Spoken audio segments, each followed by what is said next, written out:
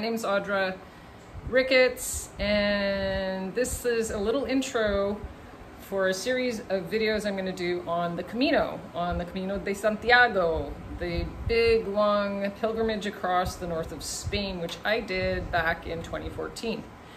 So I'm going to just walk you through. I did it in 31 days, so I'm going to just tell you why I went, how I prepared, and what it was like. If I can try to do it day by day, I will, but it's been a little while, but I will give you the highlights, and hopefully this will help you decide whether you want to go, give you a really clear idea on how fucking hard it is, or how easy it is, or all the different things I experienced firsthand along the way. So let's do this. The Camino. Why the fuck not? 800 kilometers, okay?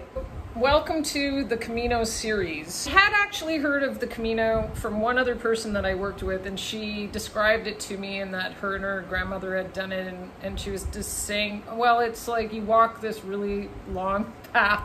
And I was like, who in the fuck would want to do that?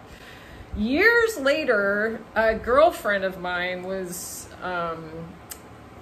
ill, and very ill, and at the end of her life, about like 2 weeks before she passed away, she was telling me, I'm gonna do the Camino. She was just telling me she has a friend that's gonna be doing it, and I'm gonna do it, and she ordered hiking boots, brand spanking new, which you should never fucking do. But she bought hiking boots, and she was just talking, and I mean, this is a kind of person that believes in creating your own reality, so I'm sure she was doing that. Unfortunately, she passed away. This woman changed my life. She's such an incredible woman, and her name is Janice. But right before she passed away, she actually changed her name to Magic Sparkling Joy. If that name doesn't give you an idea of what kind of person she was, I don't know what. But the day I found out she passed away, I had seen her the night before, but she had passed in the middle of the night, and I was very upset, obviously. And my husband and I were driving around. I said, I want to go to the library and take out some books on the Camino. Like, maybe I should do it for Janice. So we go to the library, and I pull out all these books. Or I got home, and I open the books, and I go, what the fuck? It's 800 kilometers? Are you fucking nuts?